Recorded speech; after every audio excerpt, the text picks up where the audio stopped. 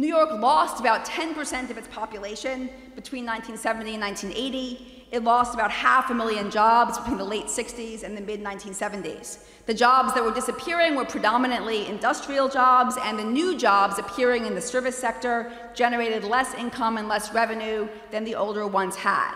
The financial sector goes through a downturn in the late 1960s as well, and this is at the moment when the entire national economy begins to be plagued by recession, but in New York, the recession of the early 1970s is kind of hits a city that's already kind of in the midst of the gears of economic change. I would underscore these are not themselves natural or neutral developments. The loss of people to the suburbs reflects the national priorities that focus on suburban homeownership and on the federal investment in infrastructure that made that possible, most famously in New York, the federal investment that built the Cross Bronx Expressway. The flight of jobs was also possible or facilitated in part because of tariff laws, such as the kind of renovation of the tariff schedule passed in the early 60s, which made it possible for garments or clothes to be sold in the American market that were produced in other countries tariff-free. By 1980, there were only 140,000 garment jobs in New York, down from 340,000 in 1950. So in other words, New York, like many other American cities, suffered under a set of policies that were tilted towards the suburbs and facilitated urban disinvestment.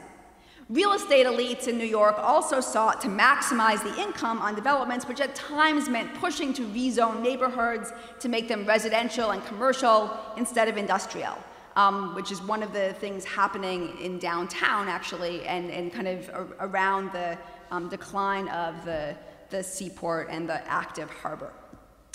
As the city grew poorer, there is a rising need for social services overall, and a shrinking tax base is called upon to pay for things that could have been supported by a larger one. This points to another problem that the city was confronting in the 1970s, which is in some ways the consequences of federalism. All cities are dependent on the taxing powers of higher levels of government, because cities are not able to tax incomes the way that states or certainly the federal government can. But by the end of the 1960s, New York was kind of bore an unusually high proportion of some of the costs of its social programs. Many of the new programs of the War on Poverty era were split or structured so that they were split between 50-50 between the states and the federal government. So that's that Medicaid and the aid to families with dependent children, the funding split is 50-50. Now, in New York State, localities bear 50% of the cost of the programs after that. This is much higher than in almost any other state. And so New York is carrying about 25% of the bill for Medicaid, a burden that Chicago, say, or Los Angeles did not have to tolerate. The city is also doing much, it's also paying for more of CUNY at that point than it does today when the split between the city and the state has shifted. It paid for its court system. And at the same time, as we know, New York is always dependent on, for any new taxes, on Albany. So throughout the late 1960s, city leaders were going to Albany to request the power to impose new taxes. These are sometimes granted. The city does raise taxes in the early 1960s, but not as much as city leaders tend to request. So I think another large question that the fiscal crisis points to is whether entire metropolitan regions might be considered in making fiscal determinations. Why should people who generate their wealth in urban areas essentially be able to sequester their taxes, and especially their property taxes, from those city governments? Another question that the growing imbalance between revenues and expenses in New York points to is whether the costs of social services should be borne as much as possible by kind of higher levels of government with greater power to tax incomes, rather than weighing on the city. Now, these kinds of questions about the suburbs and the city and the federal government are not by and large raised as the city runs into increasingly serious fiscal difficulties. And here we get to the kind of most proximate cause of the crisis and the third reason that it happened when it did, the changes in the municipal bond market in the 1970s. So as the city starts to have trouble making ends meet, what it does is begin to borrow money. New York takes on a remarkable amount of short-term debt in the late 60s and early 1970s, using vehicles such as tax anticipation notes, bond anticipation notes, revenue anticipation notes, which essentially borrow money backed by expected revenues, but ones that may never arrive, or things that are not, these are not general obligation bonds that are voted on by the citizenry, they are moral obligation notes. And the city was essentially betting that it would be able to raise this money through future taxes to be collected without actually, the revenues didn't always appear. It also began to reroute funds, capital funds, or kind of funds from its capital budget, so long-term debt, to cover operating costs. So probably one of the most famous examples is textbooks. The city's school system was buying textbooks using capital funds, which is kind of a generous interpretation of, you might say, human capital or something like that. But it isn't really, that's not the kind of long-term expense that the capital budget is really intended to cover. So the city began to engage in a kind of covert, I mean, it wasn't exactly covert, but it was never really publicly and fully acknowledged as policy. A kind of program of borrowing in the hopes that at some point something would change. And it should be said that for a long while, the city's banks were happy to finance the city. The kind of consortium of clearinghouse banks and the bond rating agencies were happy to give New York's debt strong ratings and to continue to underwrite it and sell it to a national market of investors. But this changes in the early 1970s, and I think it does so for several reasons. The first is actually that the cultural, intellectual, and political context of the 1960s, in which there is a much higher embrace of Keynesian economics and a deeper level of kind of support for debt and deficit spending in general, that really shifts in the early 1970s. Again, related to the larger economic problems the country is running into, as well as the growing kind of power of the conservative movement and critiques of Keynesian economics.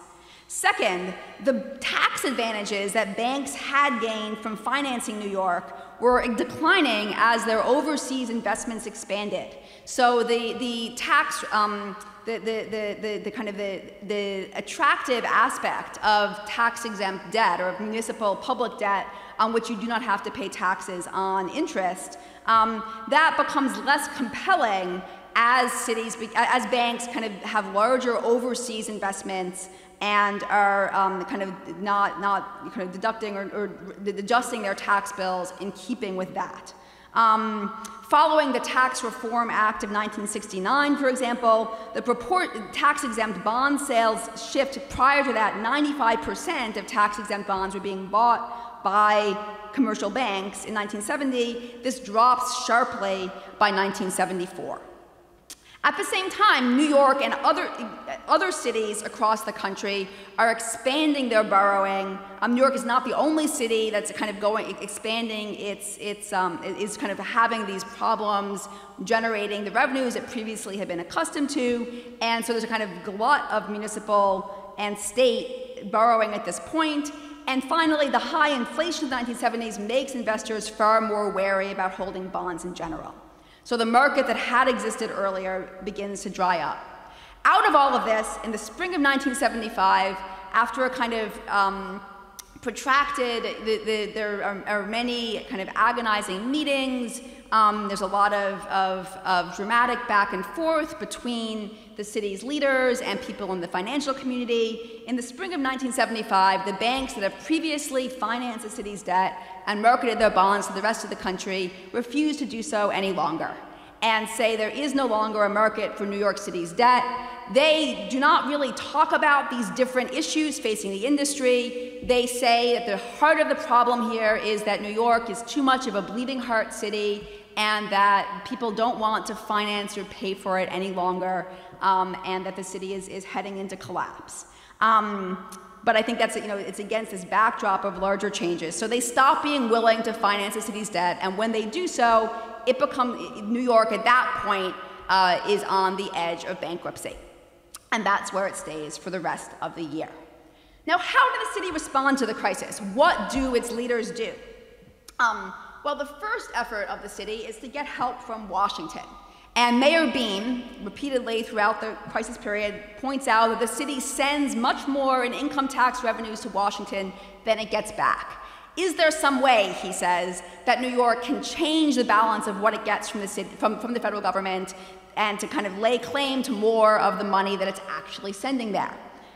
Now, Mayor Beam and Governor Hugh Carey, about whom we can talk more later, do not find a friendly audience in President Ford or his core advisors. The core advisors are pictured here, or some of them. The person being interviewed with the microphone is Secretary of the Treasury Department, William Simon. Simon is actually comes out of the world of municipal bonds. He worked at Salomon Brothers at the municipal desks for many years, but he was fiercely opposed from a very early point to giving any aid to the city. Simon actually, after he leaves office, becomes, he writes a book called A Time for Truth, which is kind of a Jeremiah to the business community, encouraging business people to become more active in political life. And he writes there about New York as kind of the failure of liberalism in microcosm. So he takes a very strongly ideological stance towards the city from an early point. Also pictured here is Alan Greenspan, kind of lounging on the floor wearing glasses. Greenspan, too, was very opposed to providing aid to New York. Greenspan argued that if the city went bankrupt, it would not have really a significant effect on the national markets or the economy, that the threat of bankruptcy had been discounted already, that there wasn't too much to worry about, and New York was just kind of crying out for aid to keep supporting programs that he thought were not relevant or valuable in their own right. In between them is actually Henry Kissinger, who doesn't actually play that much of a role in this story directly, but it is useful to remember that he is hovering around in the background. Donald Rumsfeld, Ford's chief of staff, was also not enthused by the idea of aiding the city. Going along with New York, he wrote in an early memo, would be a disaster. First for New York, since they would delay cleaning up their mess. Second, for the precedent it would set. In my view, the request is outrageous.